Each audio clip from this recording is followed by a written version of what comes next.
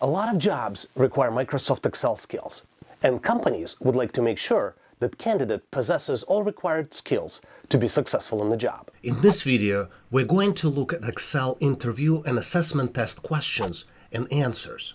As part of Excel portion of the interview process, companies are trying to validate to make sure candidates have the right skills and are capable to performing tasks in Microsoft Excel. In this video, I'll show you how to answer one of the typical questions asked as part of this job interview. Please create unique row ID for each row so you will be ready for executive presentation. Creating unique ID is necessary so you can identify each row uniquely for executive team. Companies present candidates with spreadsheet.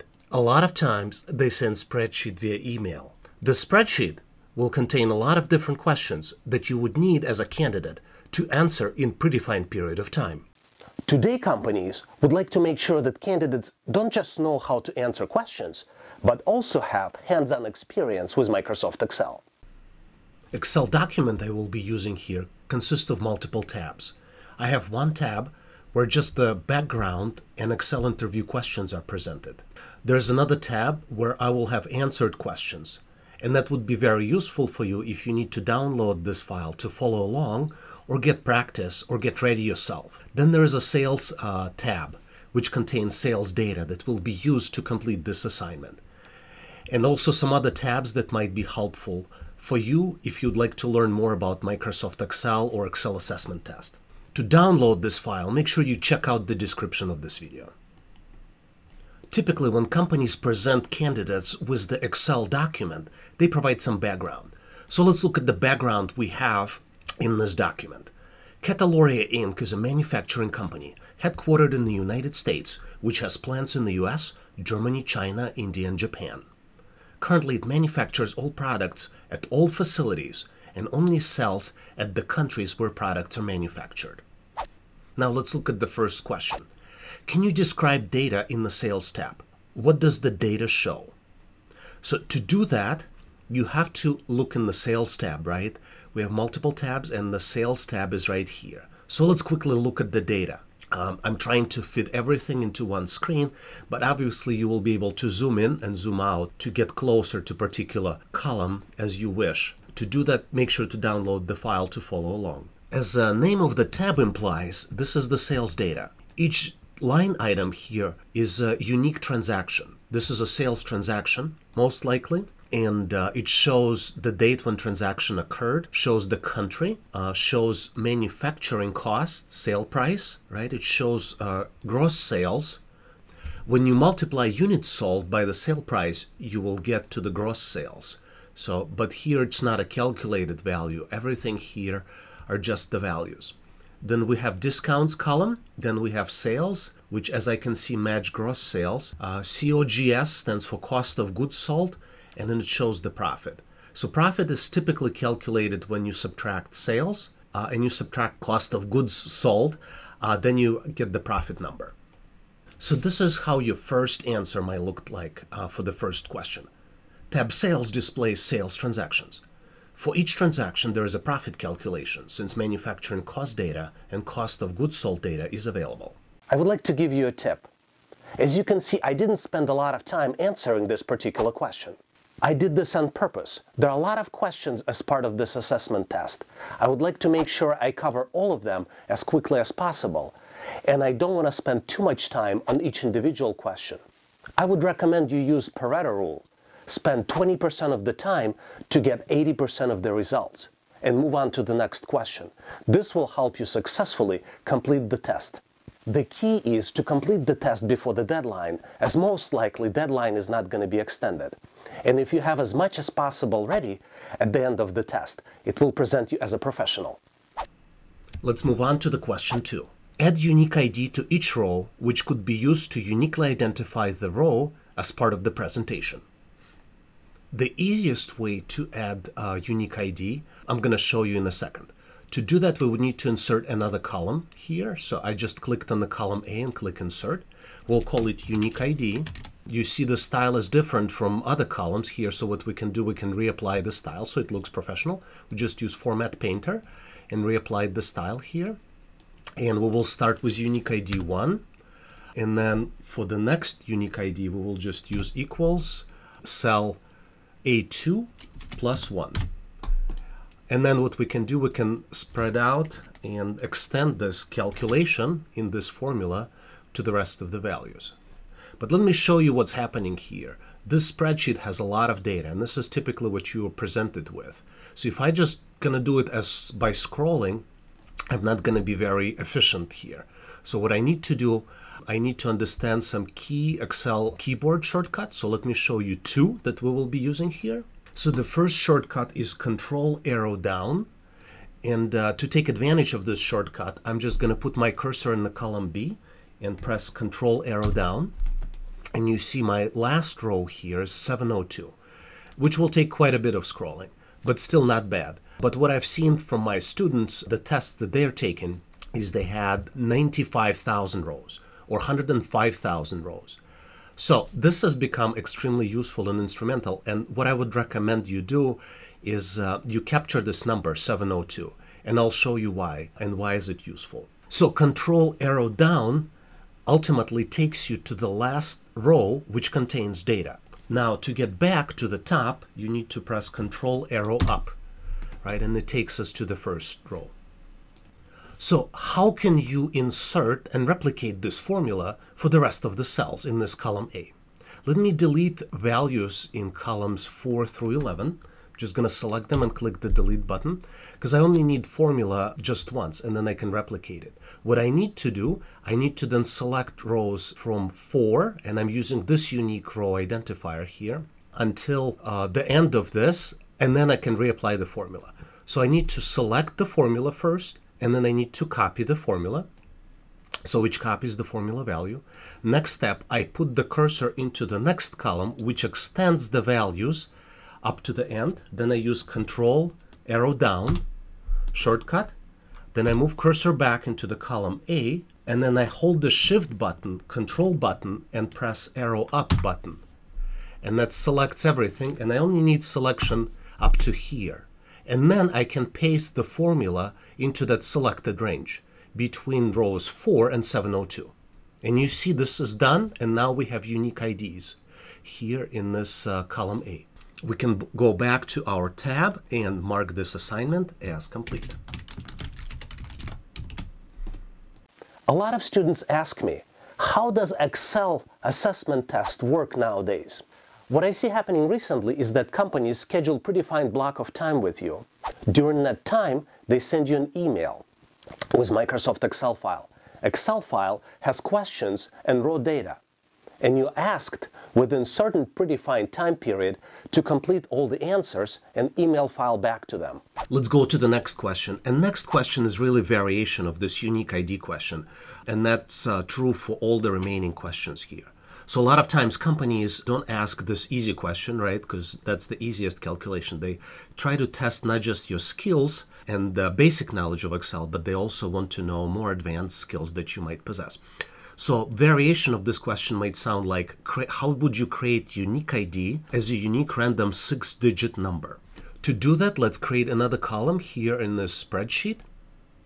And to complete this assignment, I will be using rand_between function, which basically provides you the random number in between certain range of numbers, right? So since we need 6-digit number, we would need to start with 100,000, and our end value for that range would be 999,999.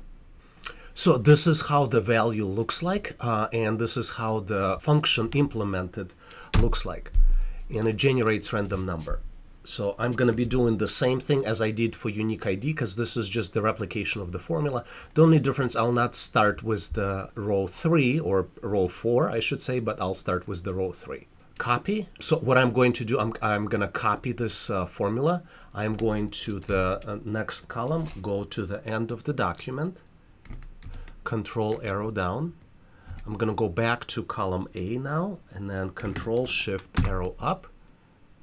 And I'm going to use paste, and it will populate column A with the random numbers.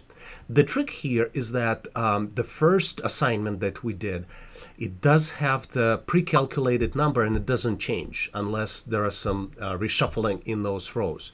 Here it regenerates random number every time. So what might be useful is to copy this whole column and paste it as a values in Excel.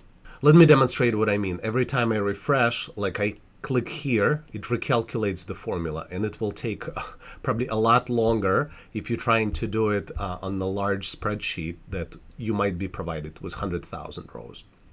So first, let's populate this column ID, and we will give it name unique 6-digit ID. I'm going to expand it a little bit. Then what I'm going to do, I'm going to copy this. I selected the whole column, and I'm going to click copy. Then I'm going to insert. I'm going to unselect it now. I'm going to insert a new column here. And what I'm going to do is I am going to copy it again, and I'm going to paste and paste as values. So you see it matches the previous selection, but it already recalculated it. And I just need to delete this column, and this would be fixed set of numbers. You see, this are the fixed numbers. But for those students interested in downloading the file and playing with the file themselves, I'm going to keep the column where formula is actually used, so you can see and practice with the file. Let's go back to our practice sheet with the questions, and we can mark question 3 as complete.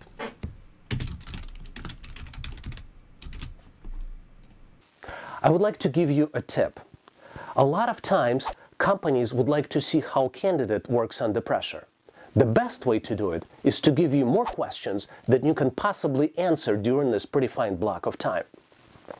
This is especially helpful for the companies because they would like to know how well you will handle stress during the project work.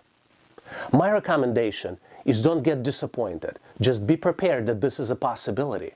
Keep working on the questions and answer as many of them as possible, so you will show yourself as a professional ready for the project work as part of the interview. Now let's look at another variation of this question. Let's look at item number 4. So create unique ID using below guidelines, and let me scroll down a little bit so we'll see the whole guidelines. This is the unique number, and I'm going to highlight this unique number that we're looking to do.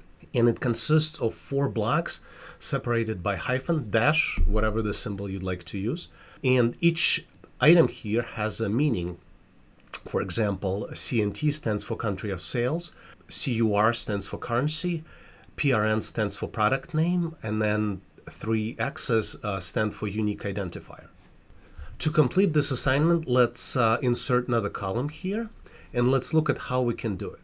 So for country, we can either use the couple letters from the country name, this is the source country, or we could use a currency.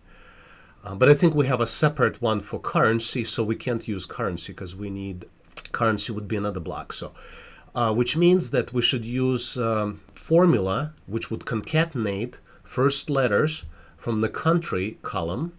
Then it would add the 3 letters. Currency is already 3 letters for currency. Then we will look at the 3 first letters of the product name. So this is the product column. And then we will end this. Let's go back and look with the 3-digit randomly generated unique ID. So that's how we will do it. And to complete this assignment, we'll use left function in Microsoft Excel. As you can look in the syntax, left function allows you to supply the text from the particular cell, and then number of characters. In our case, we will need 3 characters. So let's go ahead and get it done. So this is how completed formula looks like. We're basically concatenating the left value from the cell F2, which is the country, then adding concatenation of the currency, which is already 3 characters. Then we adding concatenation from the product name, Cantaloria, and then the last thing we use rand in between, which we used as part of previous exercise, and we use different range. We use the range for 3-digit numbers between 100 and 9999. And then the last step, we need to just replicate this number, and for that we will just use the same sequence of keyboard shortcuts we used for the previous exercise. If you would like to take a shortcut to get ready for interview or Excel assessment test, make sure to check out my ebook store to get ready. And as a last step, we can copy this formula as it's being asked in the assignment. We just select it, click copy, paste it into this tab, and then the only thing we will change, so it's not using calculations, we will put ampersand before it to make it as a string, so it saves it as a string. We will use wrap text here, and we will also highlight this entire cell's background as green to mark it as complete. I wanted to mention that we recently added few new items in our merchandise store, so please make sure to check them out. Thank you for your support.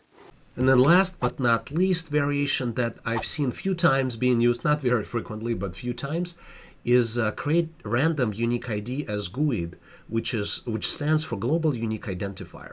It's a unique number that consists of 5 groups of hexadecimal numbers separated by hyphens. And this is the example of GUID. So how would you do it? To do that, as usual, we'll just insert a new column and we'll call it GUID for the GUID value. And to create such a value, we'll be using function dec2hex, which converts decimal numbers that we'll be generating randomly using our famous rand_between function and convert them to hexadecimal numbers. And this is the syntax here on the screen for this function. This is how the function looks like. We ultimately concatenate dex2hex randomly selected numbers, and we decide how many numbers do we need based on the GUID group. So let's look back here. I'm just going to show you that it works and it generates this random number. But if you look at the question, we have groups of different length as part of GUID. If you look at the format of GUID, then it has different length of hexadecimal digits. We have 8, 4, 4, 4, and 12, and this is really the format of the GUID number.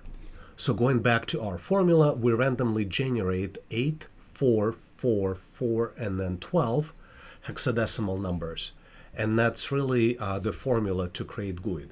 And then the last step, obviously, is to replicate this value for the rest of the rows, so it populates the entire spreadsheet. And since we have completed this assignment, now we can copy this formula and paste it into our cell indicating completion. This is the entire formula here.